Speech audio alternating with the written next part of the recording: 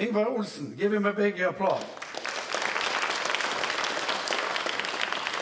Ingvar has been a professor here at the University of Science and Technology for 27 years. You've been working in this business for at least 35 years, published a lot of scientific publications, had a lot of students, and you are really a knowledgeable person about the wide problems and challenges and opportunities in this business. I have to ask you, before you enter into the interesting world of mesopelagic fish, why did you end up in fish, Ingvar? I'm not only in fish. You see, well, I'm interested in, let's say, now in my later years, decade, in seafood production for humans and how we can increase this. And mesopelagic fish is among the things, the elements there. So, but this is a main interest, and it has. I think it's your hobby. Yeah, it's a hobby, because you don't see it in my publications, but you see it in my lectures for my students. Yeah, and you're interested in why can't we produce more? Yes, from the ocean. Because agriculture today accounts for 98% energy-wise for food, and the sea for 2%, including aquaculture. And with the same primary production input. And this is the challenge that I've been into my head for more than 10 years, 15, 20 maybe. It's very interesting, but now put your head into the mesopelagic fish, yes. And the floor is yours, Ingvar. Thank you, and I hope I can operate this. Next. So, it's almost impossible to assess the biomass and production of this, but I would do this based on, let's say, the biological laws of energy. We don't require any fishery assessment or cruises and so on. So remember that, and it's impossible, so I need to be very brave. But it's easier to be brave in my age than when I was young. So let's start a little bit, because the food production, food security has been a main objective for the century, and now the marine food comes on the map, actually, because earlier it was only agriculture, so this is quite new. I've been into this all while going from only agriculture to now also include seafood. And the question, can the ocean produce more food for humans? And then I add, while of course we need to do this in a sustainable way and all this, and I will not repeat this in every sentence. And I was interested, you say, you brought up this. I took part in this group. It was very fascinating.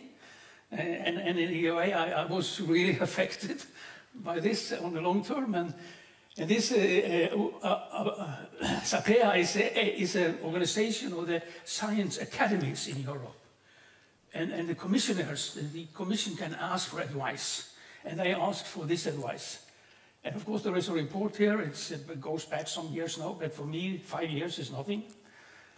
So what came out of this? And also, you just got the point that now that you just showed, and I almost used your father's name, but, and of course, and there's a lot of things I just jump over. I could have been interested to speak about point 8 in fisheries. But of course, this is not very carefully treated in the reports. But the conclusion here was, yes, there is potentials, clear potentials in aquaculture, but they don't come easily either there. It's not only to build new farms. Fisheries, perhaps also, yes, there is, and we just heard about options, but there are many constraints, political, cultural, everything, in fisheries that are much more difficult than with aquaculture, which is a newer, let's say, industry. So, and I go, let's say, a little bit directly to the possible new resources and omit all the small stuff here, because there is a long list there, if you like. But of course, losses is a major concern by many, and of course, and some say that the losses are more than 3 times higher than officially claimed by FAO. And of course, and I heard also Antarctic krill is mentioned now, because this is a huge resource, but it's difficult to capture. It has a little bit like the mesopelagic fishes, is everywhere. So you only fish it where the whales create. There are swarms, some places where the whales also feed, and there you can catch it. But The krills are everywhere. If you go down with the camera, you see it in the fjord here, it's everywhere. The red feed is also something that we have explored now in our country for a while. And then we have, and I say that these are animals in high, with having potential, and they are relatively low or high in the food chain. And remember that the mesopelagic fish is not on the bottom of a food chain, not at all. Many claim so, but of course, it's not. It's up there, and I will put it into the stream soon. This is just a picture, recognized, and it's not normally eaten by people. So a little bit on this type of fish, because there is estimates now how, of the biomass of this, which is, well, from very high to very high numbers. And this reflects that this is not easy at all, because they are spread around. I've heard things today. I agree to everything said on that. And it's also impossible to capture, or very difficult. But global distribution, it stays in the deep water. So the silvery light fish is maybe the one that I will now focus, because this is the one that are most mentioned here with us. But it's a mesopelagic fish, goes really deep. And then 4 centimeter, 3 years lifespan, zooplankton, mainly, but also small fish at food. Nobody knows this exactly. This means, and this is a term I will bring it into you, and you will need to hear more. Trophic level, 3.3, 3.6. So this is herring mackerel level, known species with us. So there have been experimental catches that have been tested as feed for aquaculture, as far as I've seen, a few years ago. A little bit of this trophic level, because some of you don't know anything about this, is because this has something to do with the law, the biological laws of energy. So we say that for phytoplankton, trophic level 1, zooplankton eating phytoplankton 2, and then fish eating zooplankton only, and then we leave up, and then we end up with higher levels. It's not common to assume that there are more than 5 levels, because there is an issue, and this couples this to energy. This was my beginning, and if we say that the primary production, this is 100% input, each time you go through a step, you lose 90%. And this is an old figure. It comes from very old classical literature, but it had also been revisited. And it's not exactly 10, but many of the calculations done are so rough that this is still an okay number. And it will vary from 20 maybe to 5, but I don't consider that because I don't have time for it. But this is the link to the energy, the biological energy, and you never come out of this. Each time you go in a food chain up, you lose 90%. So this is one of the weak points of fisheries, because we only harvest on high trophic levels, almost. So we lose most of the primary production on the way. Not aquaculture doesn't do the same.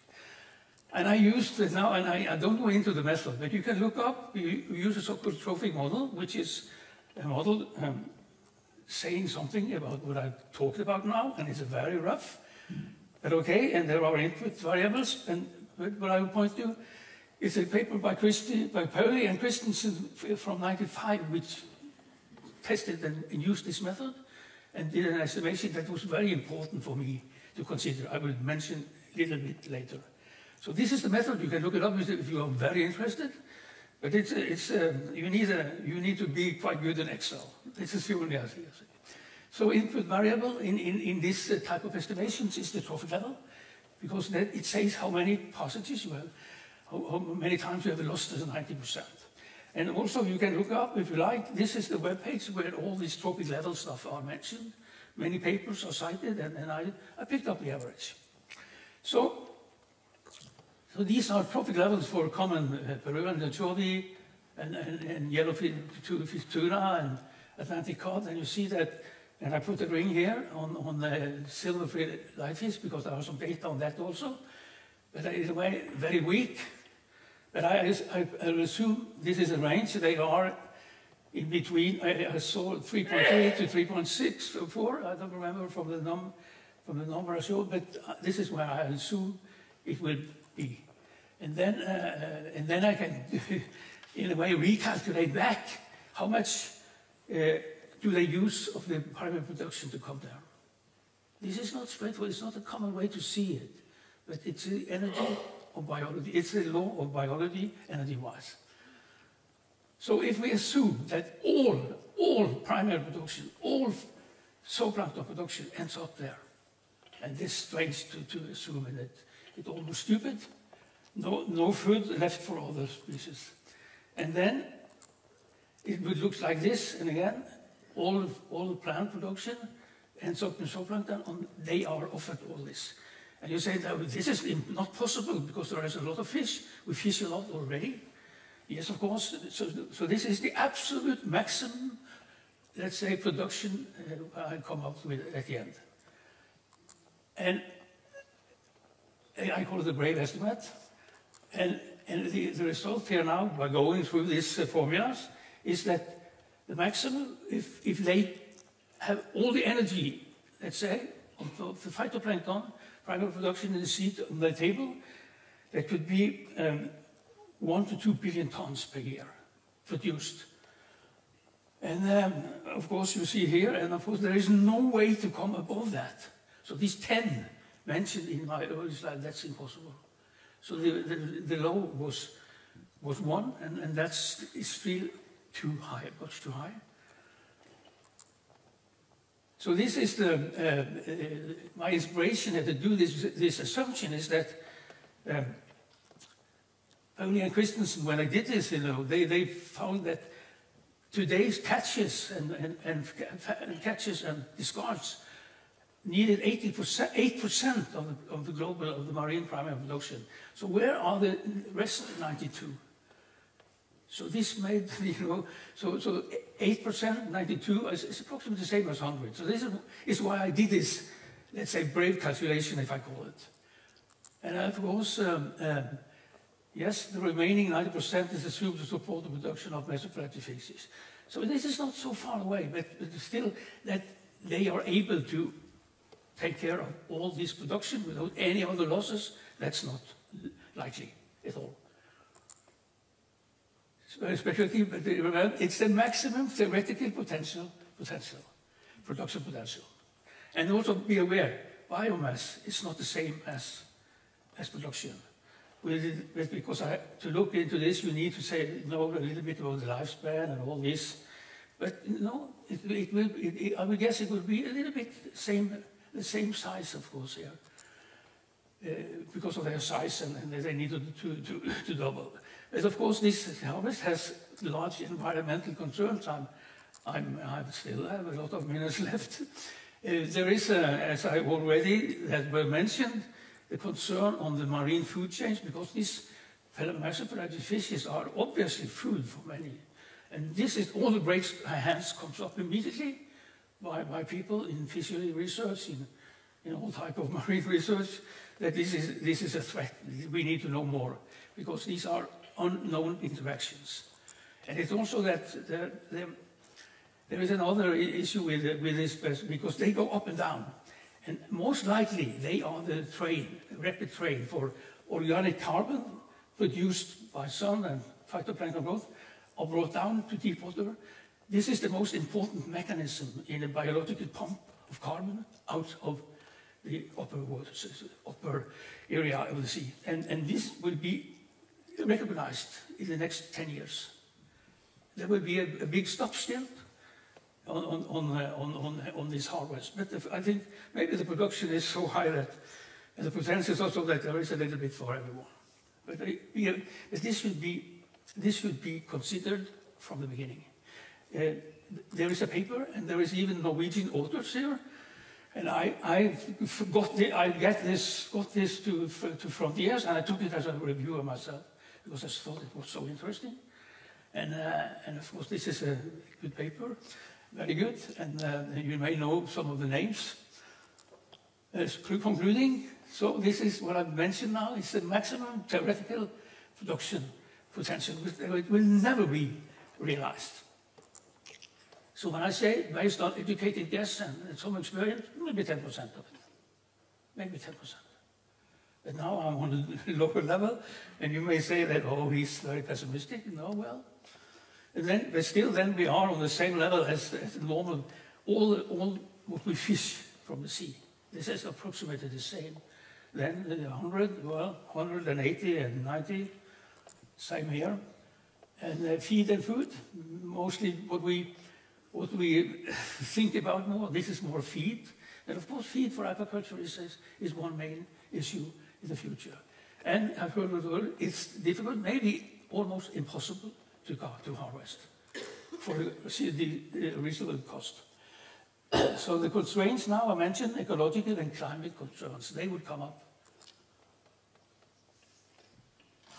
0.00, exactly.